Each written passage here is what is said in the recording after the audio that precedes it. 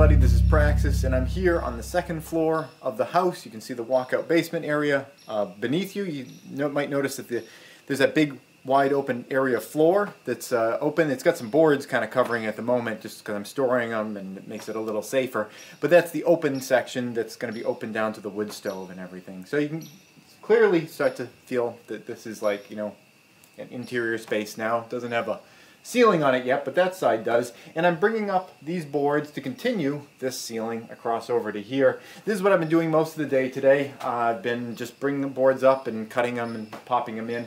One thing when I brought up the last set of them though, I was a little concerned about this, is as I was running them up, they were scraping on the floorboard. So I thought if I put this little piece of 2x4 there, it would make it so that when I run the pieces up, these boards aren't scraping against the floorboard over there. You'll see what I'm talking about. Each one of these is 16 feet long.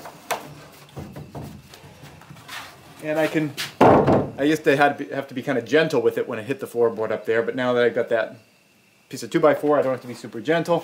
And I can just kind of scrape it up the side. One. I've been bringing them up 4 boards at a time, and it seems like I do about 4 boards an hour. So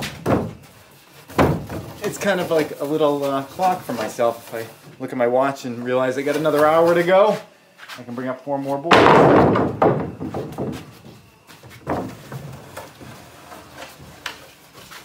Alright, next set. Push those over a bit. As I'm bringing these up, I'm just kind of noting which ones have nice tops, which ones have nice bottoms, and ones that don't have like a nice bottom, I try to put the bottom inside of like one of the closets down here. If it doesn't have a nice top, I'm trying to put the ones with you know, not so great tops in the closets upstairs. So as I'm bringing them up, I'm just kind of looking at what they look like.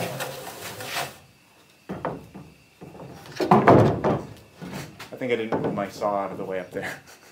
I usually kind of clear that space, but I didn't this time.